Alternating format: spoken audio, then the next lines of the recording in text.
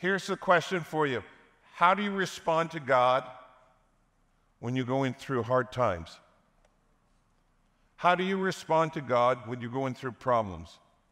How do you respond to God when you go through trials, tribulations, temptations, heartbreaks? How do you go through, when you're going through the darkest time in your life, how do you respond to God? Revelation chapter 1, verse 9, I, John, your brother and companion in the suffering and the kingdom and the patient endurance that is ours in Jesus, was on the Isle of Patmos because of the word of God and the testimony of Jesus. On the Lord's day, I was in the Holy Spirit, and I heard behind me a loud voice like a trumpet, which said, write on the scroll what you see and send it to the 7 churches. I turned around to see the voice that was speaking to me, and when I turned, I saw 7 golden lampstands, and among the lampstands was someone like the Son of God, and this is Jesus. Jesus was dressed in robes reaching down to his feet, with golden sash around his chest. The hair on his head was white like wool, and white as snow, and his eyes were like blazing fire. His feet were like bronze glowing in the furnace, and his voice was like the sound of a rushing voice. In his right hand Jesus held the 7 stars, and coming out of the mouth was sharper double-edged sword. His face was like the sun shining in all its brightness. When I saw Jesus, I fell at his feet as though dead. Then Jesus placed his right hand on me and said, do not be afraid. I am the Alpha and the Omega, the first and last. I am the living one. I was dead, and now look, I'm alive forever and ever, and I hold the keys to death and Hades. John, write therefore what you have seen, what is now and what will take place later. The mysteries of the 7 churches that you saw in my right hand and the 7 golden lampstands is this. The 7 stars are the angels of the 7 churches, and the 7 lampstands are the 7 churches. I don't want to pick on you, so I'll pick on myself. There are many days I'm disgusted with how I read the Bible. I read a passage like this that is so heavy, and I blow through it. I know I have to read the Bible as a Christian, and I turn it into religion instead of relationship. And I want to read so many verses, and therefore I just, and I go, okay, I did it. Check it off. Yet when you read this carefully, there is such meat in it. And let's just read one part of it, okay, where it's verse 9. I, John, your brother and companion in the suffering and kingdom and patient endurance that are ours in Jesus Christ on the Isle of Patmos. Why? Because of the Word of God and the testimony of Jesus. The Isle of Patmos is around 30 miles long. It's a little island. It's mostly rocks, very little vegetation. And the emperor of Rome, when he didn't want somebody like a criminal who wasn't going to be executed because they weren't a murderer, but they were just a pain to the emperor, they would ship them to Patmos. So he is on this island in his darkest hour with criminals. Some of them are murderers, some of them are thieves. And he knows he's not going to get off. There is no exit plan. There is no lifeboat. There is nothing. I mean, when the boat pulls in and throws you on shore, they don't give you food or anything. You are there. And here's the thing. You live, well, here's the odds. You're probably going to die because there's no food. What's on the isle or the island is what you have to eat.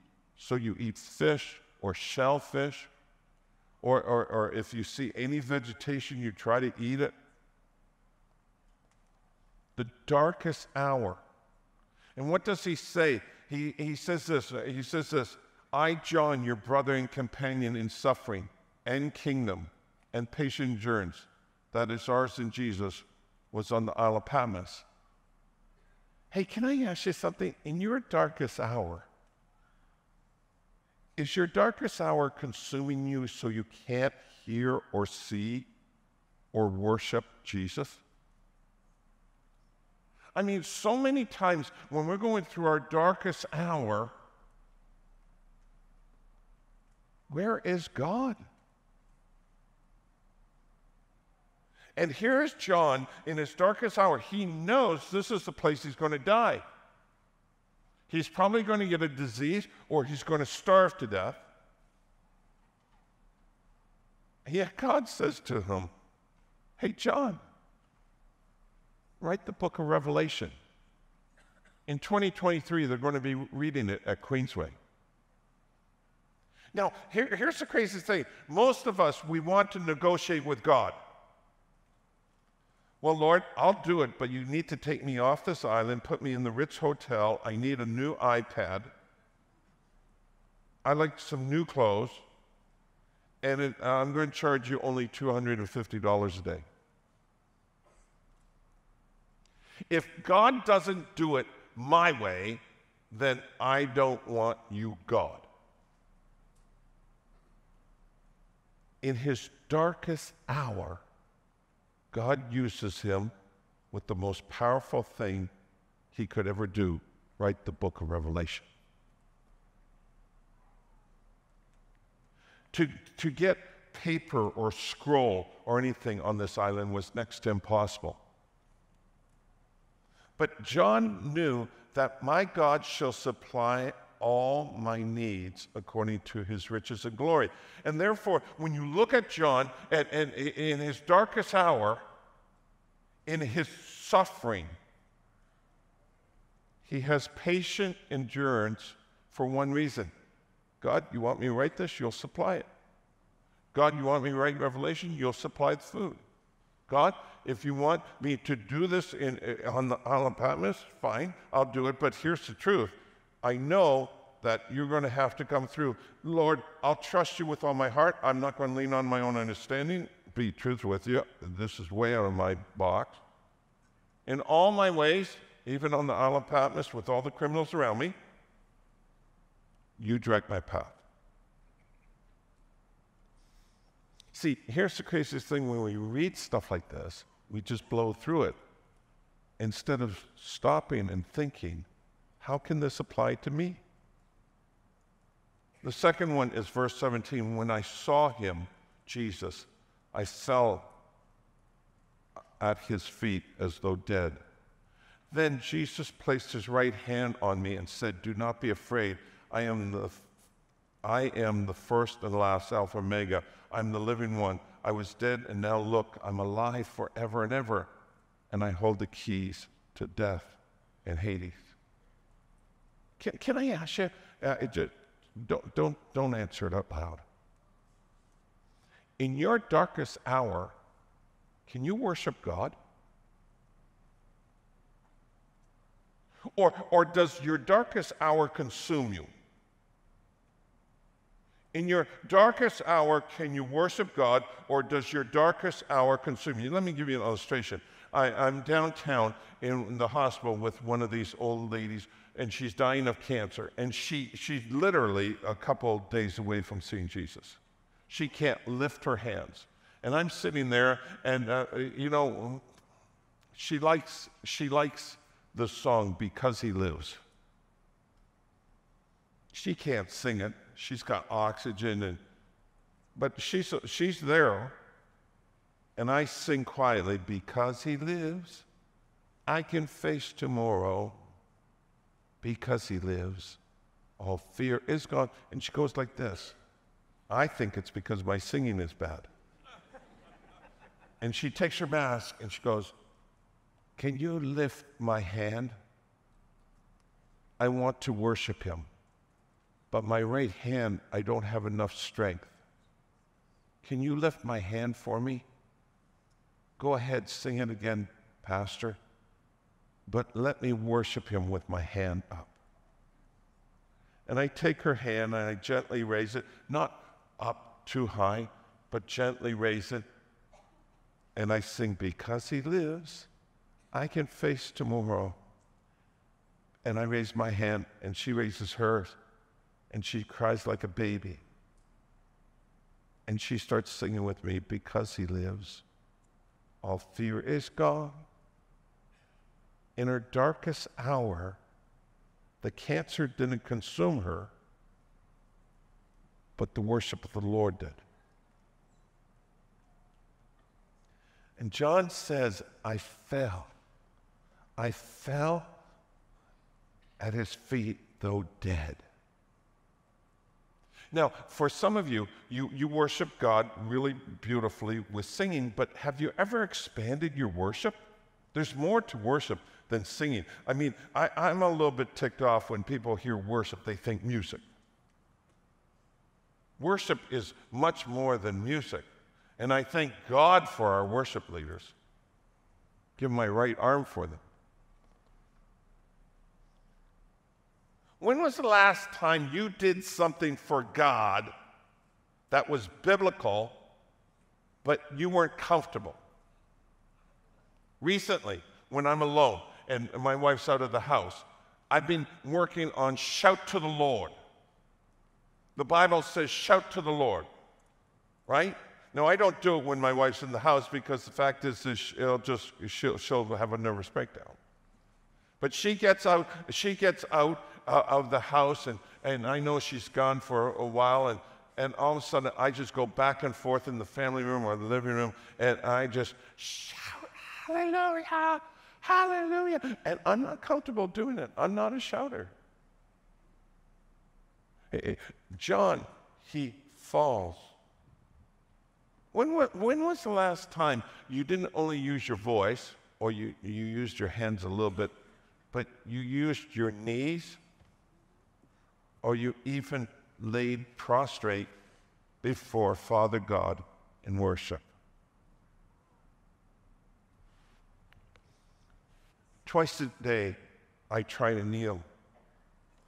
Not because I'm religious, but I want to show them that physically, I'm going to try to worship you also. Just not with my heart, not with my mind, not with my voice, and maybe with my hands, but I'm going to be uncomfortable to show you that I love you and I have reverence for you, Father God.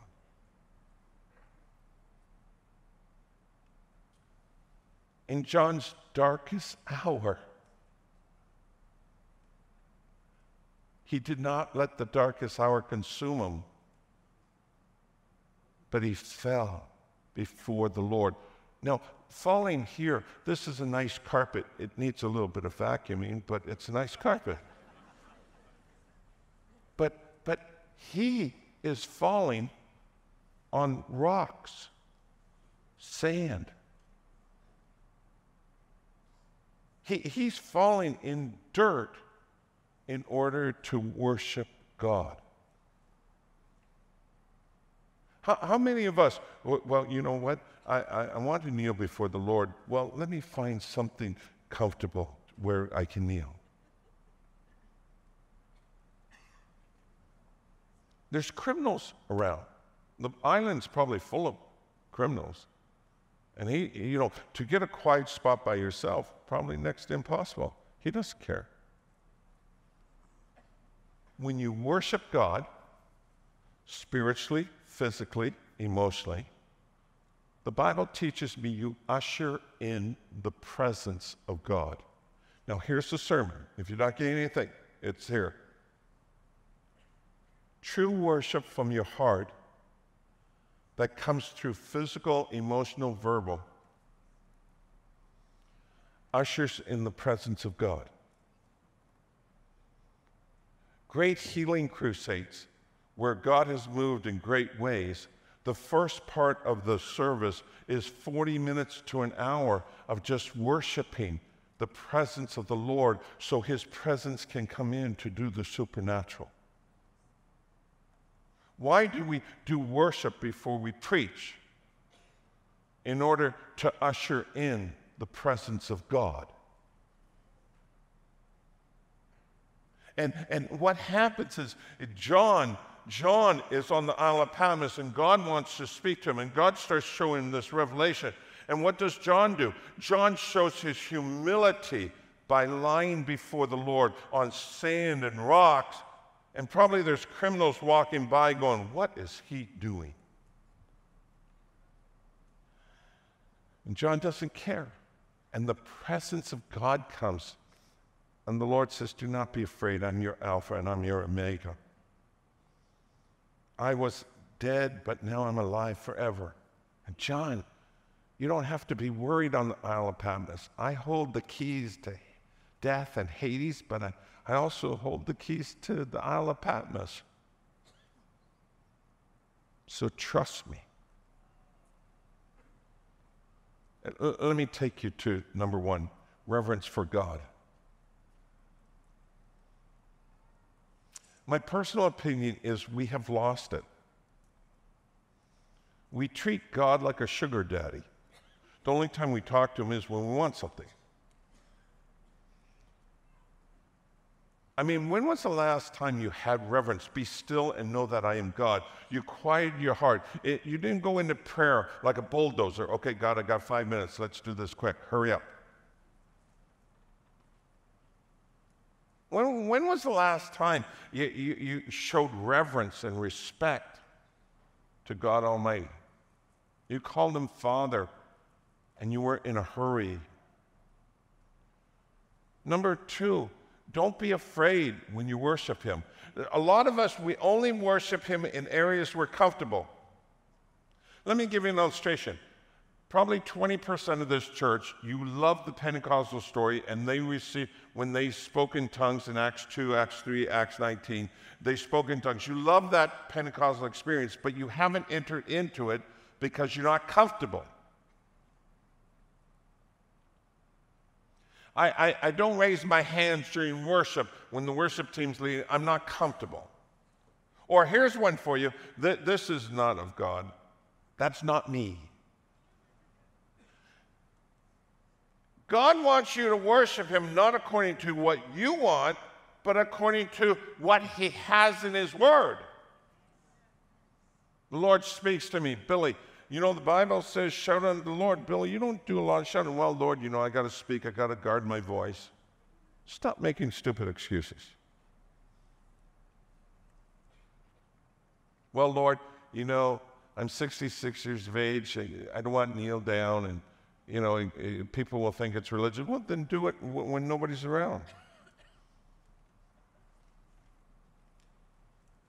See, do not be afraid, he says. Do not be afraid of Patmos. Do not be afraid of your darkest hour, because if you take your eyes and take it off the waves, Peter, I will let you walk on the water. Do not be afraid. I'm with you. Yesterday, I'm in this town called Gananoque. It's a long drive to get there. The room is full of men for this men's conference. And I got nervous. I get nervous quite a bit. Like when I speak, I get nervous. And I said, Lord, I can't do this without you. And I heard the voice of God said, go for it. I'm with you. And it felt so good. And sure enough, he was there because my sermon was just trash. But man, the altar call was phenomenal. Let me take you to number 3, and I love this, okay? Christ is. In your heart, you have to have Christ as your Alpha and your Omega, the beginning and the end. You have to have him in your heart as the living one. So he is bigger than the trouble you're going through. He is eternally alive, but that doesn't mean you let him be alive in you unless you open up to let him be alive. He holds the keys to everything. But that doesn't mean he's going to push his way in. He stands at the door and he knocks. If anyone hears his voice and opens the door, he will come in.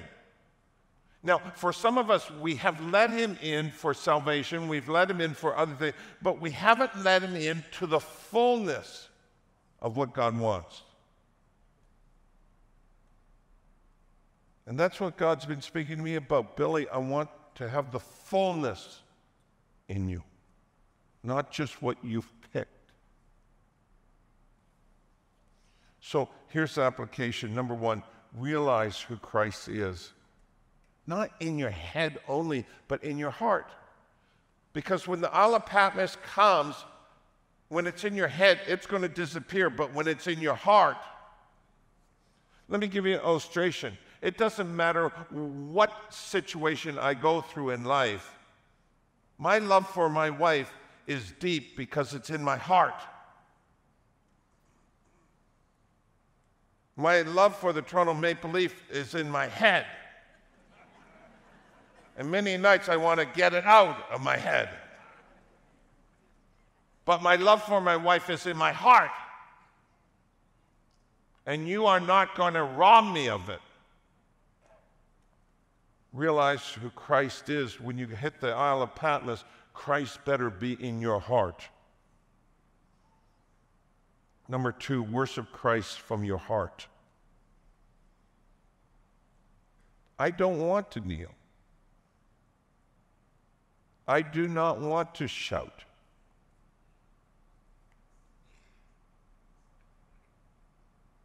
It's not a matter of what I want. It's a matter of what's in His Word. I do not live according to what I want. I live according to His will. Live life to the fullest because of Jesus. Let Him be the beginning and the end in your life. Let Him be the living. Let Him be the eternal, and let Him hold the keys in your life. Christ Jesus is our future. I told this story, but please let me tell it again and smile like you've never heard it. Famous evangelist Terry Law, he had ministry teams, singing teams, preaching teams all around the world. I mean, he just incredible minister. Probably led over 500,000 people, minimum, to Christ, minimum. Terry Law, when he went preaching overseas and through the United States and Canada, always had healing services and miracle services. I mean, people would get healed. They would bring stretchers to his services. People get healed. I mean, people, unbelievable. In the middle of his ministry, when it was at the peak, his wife comes down with cancer, and everybody thinks she's going to get healed, and she dies. Now, he's devastated. This is his Isle of Patmos. Lord, I've seen thousands of people healed of cancer. I've seen blind people healed. I've seen deaf people. I've seen everything. I've seen over 500,000 people come to Christ. Lord, and you took my wife. And he went into a state of depression. He went into his house. He turned the phone off. He shut the door. He put a sign on the door, "Don't bother me." And nobody saw him for days. Nobody. Nobody saw him leave. Nobody saw him come. The office needed answers in order to run the ministry, and he wouldn't answer the phone. But his best friend, who's the pastor down the road, gets in the car, drives over to Terry's house, pounds on the door. Terry doesn't answer. His best friend pounds on the door. Terry doesn't answer. So his best friend decides, I'm going in anyways. Climbs through a window. Terry yells, "Get out, get out." And the best friend said, "Come with me. Come now." "I'm not going with you anywhere." "Yes, you are." And his best friend just grabbed him and put him in his car, drove him over to the church, brought him into the sanctuary and said, "Now don't you leave this sanctuary until you and God get this right." And in that sanctuary, The pastor locked the door, put signs on, do not bother him, left a few bottles of water. Terry was there 18 hours. He says, the first 4 hours, I was a sulky little baby Christian. I sat in the front row of the church, and I didn't do anything. I just sat there like this. And then all of a sudden, a few hours into it, I started telling God what I thought of him. How dare you take my wife? I have traveled for you. I have served you. I've gone to every country you've wanted me to. I've slept on the streets. I've slept on the... And he started to give all the stuff. And then all of a sudden, he heard in his heart, go to the piano.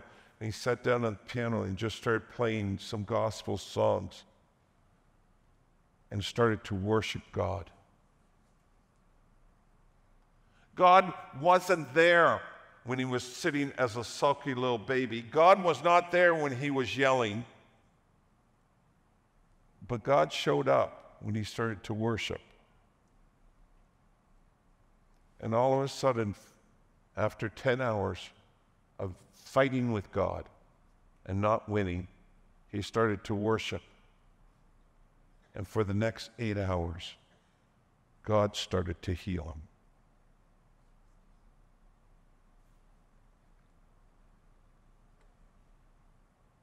Some of the darkest hours I've ever been through, God has used me in the most powerful way. But I've had to keep my eye on Christ, not the darkest hour. I, John, in suffering, I'm your companion in the faith, patience, endurance. I'm on the Isle of Patmos. I'll probably die here. But it's for God and the testimony of Christ. Guess what? In my darkest hour, I get to write the book of Revelation. Absolutely crazy. God, you don't make sense, but I'm going to go with you. I'm going to worship you. All of hell doesn't want you to hear this sermon. All of hell. So there's two questions I give to you. Number one question is, so what should I do with this sermon? What should I do with the worship this morning? Well, number one, you should respond to it as fast as you can because all hell wants you to forget this sermon. The second question is, how will I do it? Well, you need to just write down what you think the Holy Spirit wants you to do. But here's the sermon. In your darkest hour, are you worshiping the Lord more than you've ever worshiped before?